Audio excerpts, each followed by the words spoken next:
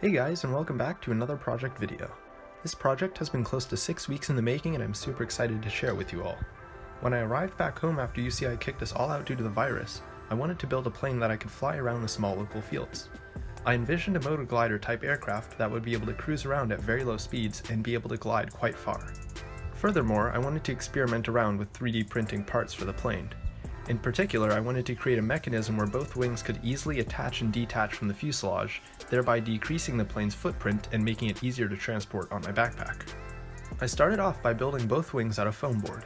Unfortunately, the footage has been lost, but I used the same build method as my larger Anteater Express themed plane, which included cutting out the bottom panel, gluing a small spacer in, and then wrapping another piece of foam over the top of the wing. Then I started on the task of designing the actual interlocking mechanism. I knew that I needed the main spars of the wings to attach to the motor mount, and I also needed a rear spar to prevent any lateral twisting of the wing. For some reason, I was thinking a lot about wood joinery, in particular dovetail joints. My final design sorta looks like a dovetail joint in that the sharp catches interlock with each other. After interlocking, the printed parts are seated and centered by a double ramp in the anchor block and secured by an upper clamp which is bolted to the anchor with an M3 bolt and a buried nut. The double ramp also creates the wing dihedral that gives the aircraft stability in the air due to the dihedral effect. Alright, let's get these parts printed on the old Tevo Tornado and remove all the supports.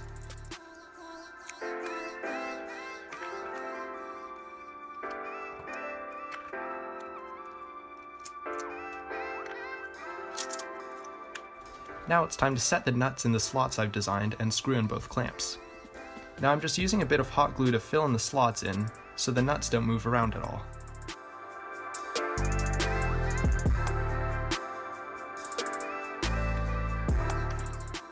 Here I'm just doing a quick test, just getting a feel for how all the parts go together.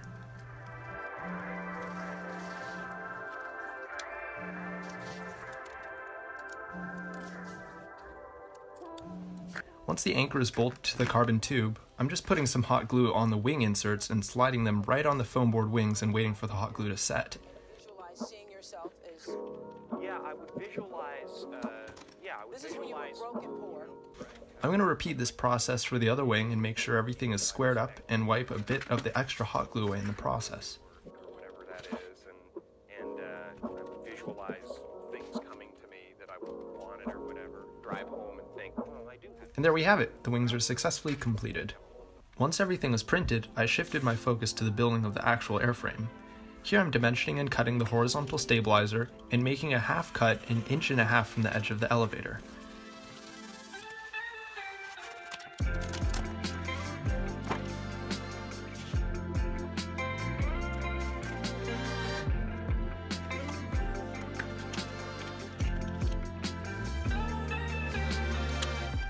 I'm carefully cutting a single bevel to act as the hinge for the control surface, and that's our elevator done. I'll repeat this process once more for the vertical stabilizer and the rudder, and join them together with some hot glue in a right angle.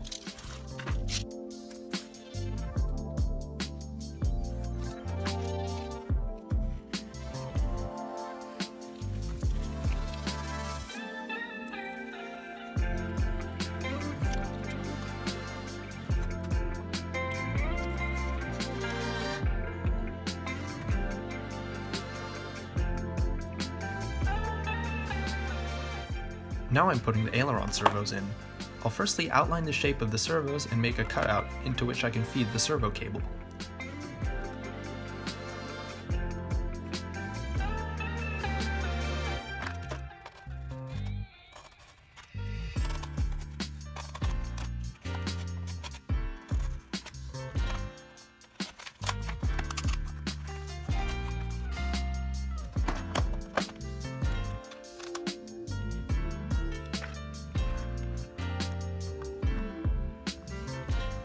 It took a bit of fishing with the pencil to get the cable out from the interior of the wing, but I eventually got it.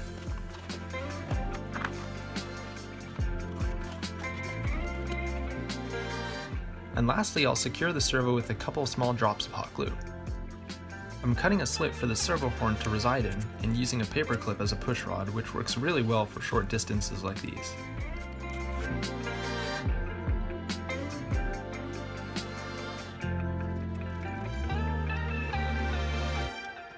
I'm then going to do the same thing for the other aileron, the elevator, and the rudder. Just to keep the tail rigid, I'm going to install some reinforcement just to make sure that it stays straight at a perfect right angle and doesn't get bent at all. And now it's time to glue the empennage to the carbon tube. I added a couple popsicle sticks as reinforcements too for good measure.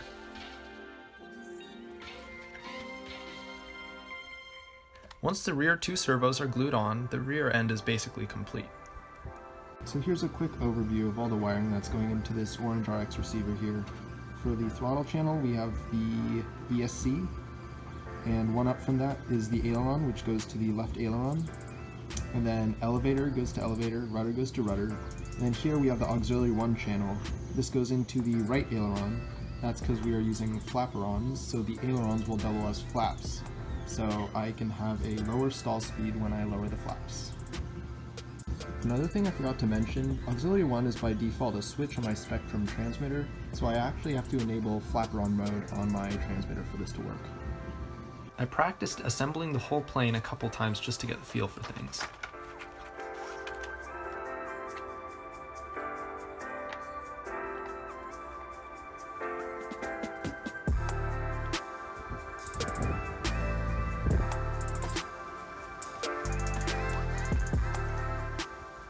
Then it was time for the maiden flight.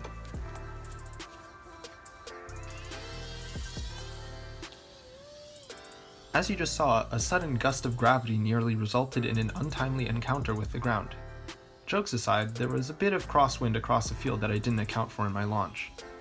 The winds accentuated some of the less than desirable flight characteristics of the plane, which I'll get into shortly.